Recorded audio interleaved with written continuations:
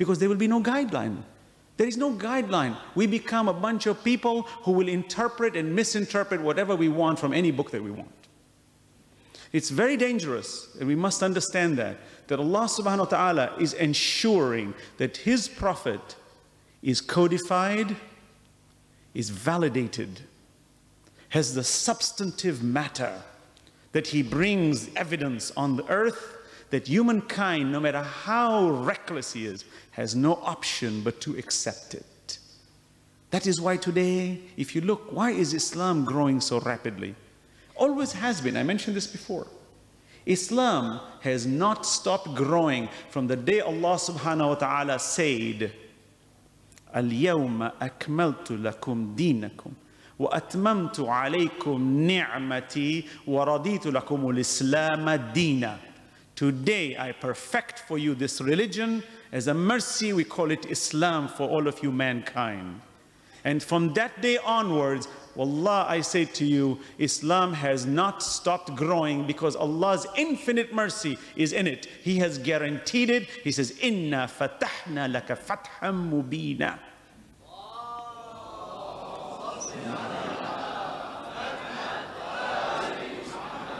So it's essential for us to understand that in this spectrum of 6 billion people in this world today, in today's world where the world is converging upon us, no one is pretty much blind about the truth of Islam. Observe.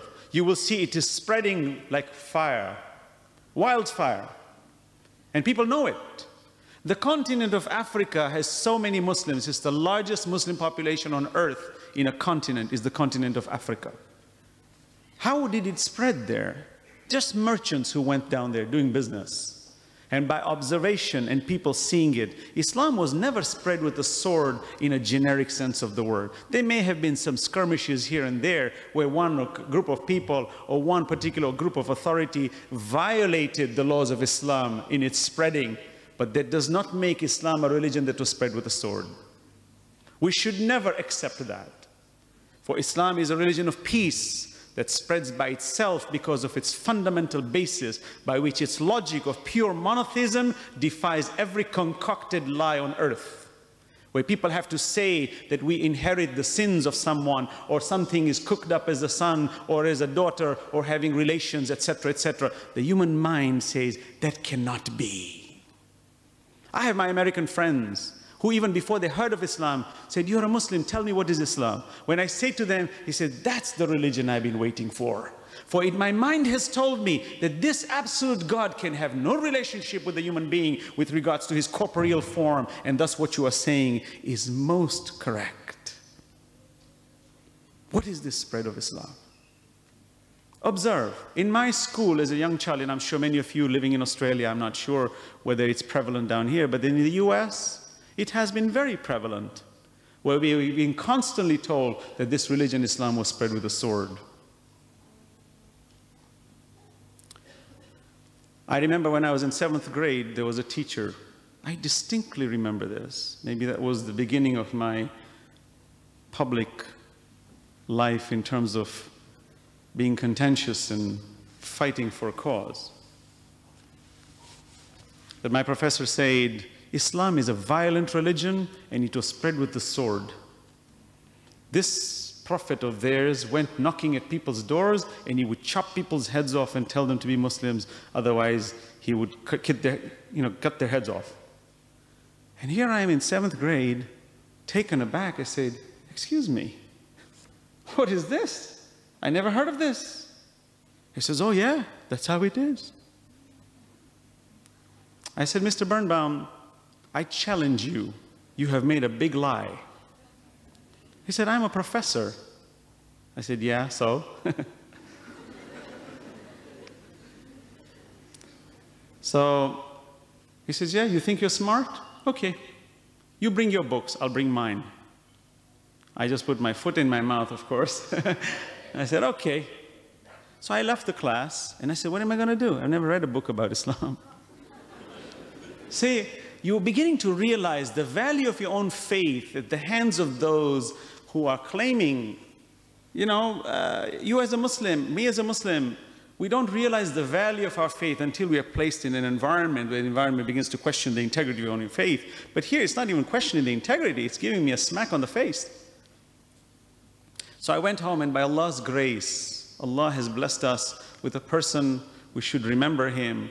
His name is Sayyid Asghar Rizwi. He has passed away already. He has written a book, it took him 40 years to do, a restatement of Islamic history and Muslims, an excellent book about the history of Islam. This man researched for 40 years to do this, in trying to bring forth the real history of Islam, for we have inherited a lot of trash in history, unfortunately, which we have absorbed and thinking that it is fact. And this man, by Allah's grace, was so good. I said, listen, Sayyid, I'm in trouble here, you know, I need to protect myself. My respect is on the line. He says, no problem.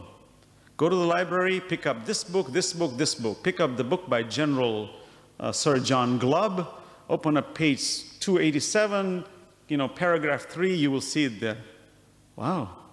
I mean, it's almost like I hit computer, you know, search, and it gave me all the results. So I went to the library, went into the archives, and there these books were. I pulled them out, and exactly what it said. Christians who were in that region, historians like Sir John Glubb, and I remember his name distinctly, says that Muhammad, the son of Abdullah, was salawat ala Muhammad,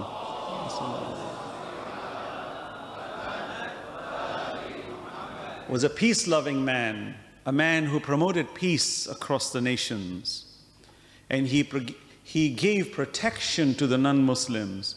But the cost of that protection was jizya, to try to collect some funds, for they were exempt from going to war. Think about living in a country where a country has to go to war, you're exempt from it. You just have to pay and you're protected.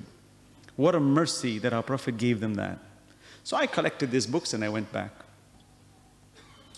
And the next day I went to class. I brought my 5 books. I put it on the table. I was all excited, you know, figured this is going to be a real big fight now.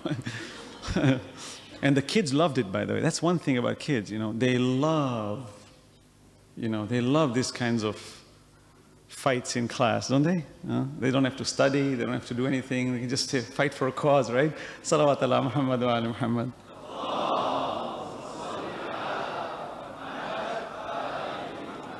So he didn't even open the books. I said, Mr. Birnbaum, these are the books that I brought. Aren't you going to present it for what you said yesterday? He said, okay, so you brought your books. I said, well, I think we owe it to the class that they need to read some of these verses, some of these statements which contradict what you have said. So I went, alhamdulillah, and I read a few. He didn't like it, of course. He was biting his teeth all the time. But anyway, after that, I asked him a question. I said, Mr. Birnbaum, you're Jewish. He said, that's right. I said, you only have one period in your life which is known as the golden age. And he turned blue. He said, yes. I said, I think, you know, I was like a prosecutor, and I felt like a prosecutor. I said, would you like to tell the class what is the golden age? He says, well, since you're so smart, why don't you tell them? You see, now he's putting me on the spot. I said, sure, no problem. I said, the Jews never in their history have been allowed to profess their faith freely to the public world, except when they were under the rule of the Muslims, under the Muslim empire. And at that stage, you have coined a period in Spain, under Cordoba, where you Jews were allowed to preach and practice your faith freely without any form of oppression.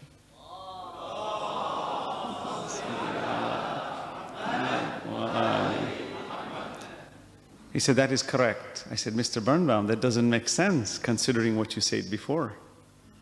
I said, and final point, if somebody came to your door and knocked with a sword and told you, you become a Muslim, would you become one? Hey, if the sword is hanging on my head, sure I would. I like my neck where it is. He said, yeah. I said, but if you took the sword away, would you believe in that faith? He said, no. I said, Mr. Birnbaum, 1967 Time magazine, 1972 Time magazine, and backwards and forwards, the fastest growing religion in the world is Islam. I don't think these people are crazy enough to see a sword over their heads, for neither do I see a sword over my head. What's the problem? Why is Islam spreading so fast? For I certainly don't see a sword over my head. And he realized that point, we made the point, we moved forward. But the important point was when I was graduating from that school, he called me and he said, no one has insulted me the way you have.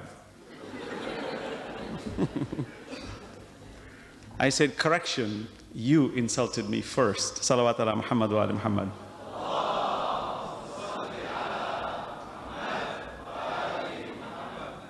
So we as Muslims living in this society today have to understand our duties and responsibilities, have to arm ourselves with sufficient knowledge, and that was sufficient by Allah's grace to come forward. You know, my friends in that class said, we have a lot of respect for what you have said. Now, you never know.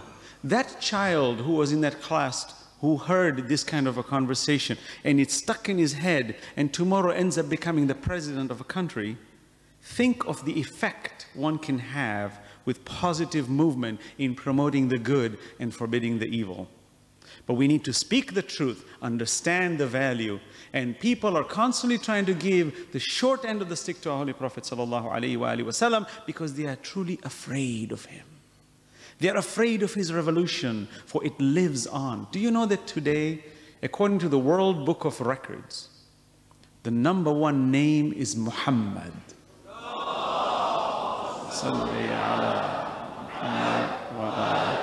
And it has been, and it will be. So let's not change our names from Muhammad to Mo, please, okay? Muhammad is a beautiful name. Keep it. When my friends ask me, can I call you Harry? I said, my name is Hassanain. Oh, it's difficult. I said, then call me Hassan. Call me Hussein. I have no problem. But don't call me Harry.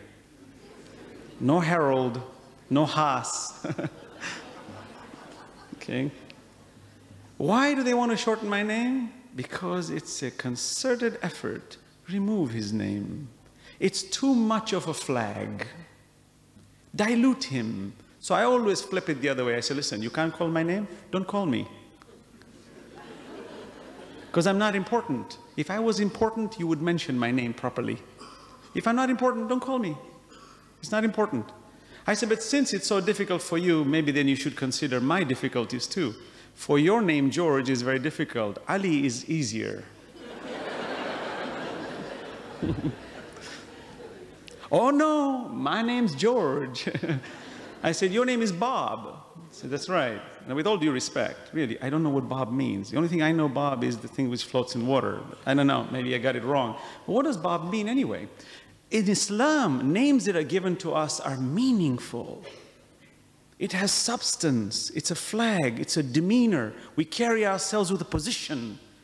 All the facets of a Muslim, if you look by the way he dresses and the way he walks and what he says and how he says it, has an implication on his bearing, for he is the cause of effects and he is the effect of causes. It's very essential for us to understand that we are not living in a vacuum. We are playing a very important role in this matter. And therefore, it is essential for us to understand that our demeanor is extracted from the greatest personality that ever walked the face of this earth, i.e. Muhammad ibn Abdullah sallallahu alayhi wa sallam.